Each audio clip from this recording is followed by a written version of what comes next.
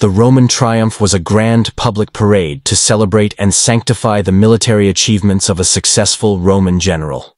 Originating from ancient Etruscan rituals, the triumph evolved into a political tool and a display of imperial power in Rome. Only awarded to commanders who achieved significant victories, the triumph was the highest honor in the Roman military. The procession began at the Field of Mars, winding through the streets of Rome to the Temple of Jupiter on the Capitoline Hill.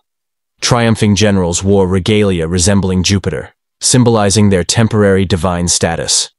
The triumphator rode a 4-horse chariot, displaying the spoils of war, including captured weapons, treasure, and captives. Soldiers followed the chariot, chanting traditional songs that mixed praise with ribaldry.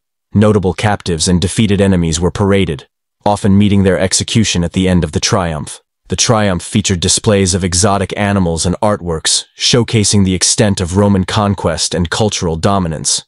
A slave stood behind the general, holding a golden crown and whispering reminders of his mortality, symbolizing the fleeting nature of success. Triumphs fostered a sense of Roman identity and unity, reinforcing the power and effectiveness of the Roman state and military.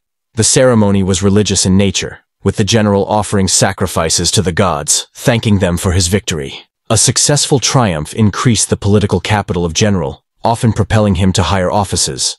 The public spectacle of this triumph was a display of Rome's wealth and power to its citizens and to the world. Over time, the triumph became more extravagant, reflecting the empire's growing wealth and cultural assimilation. The triumph was not just a military celebration, but also an important tool for propaganda and imperial ideology.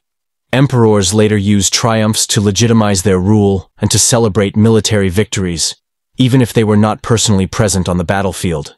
The triumphal arches, like the Arch of Titus, were constructed to commemorate these parades and became enduring symbols of Roman achievement. The last known Roman triumph was celebrated by Emperor Constantine in the 4th century AD. The tradition influenced later European victory parades, continuing the legacy of the Roman triumph.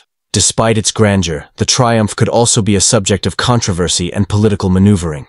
The triumph reflected Rome's evolving relationship with military power and its integration into public and political life. The cost of organizing a triumph was immense, often funded by the spoils of war.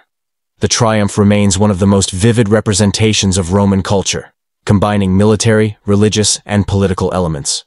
Today, the concept of the Roman triumph continues to capture the imagination as an ultimate symbol of victory and celebration in the ancient world.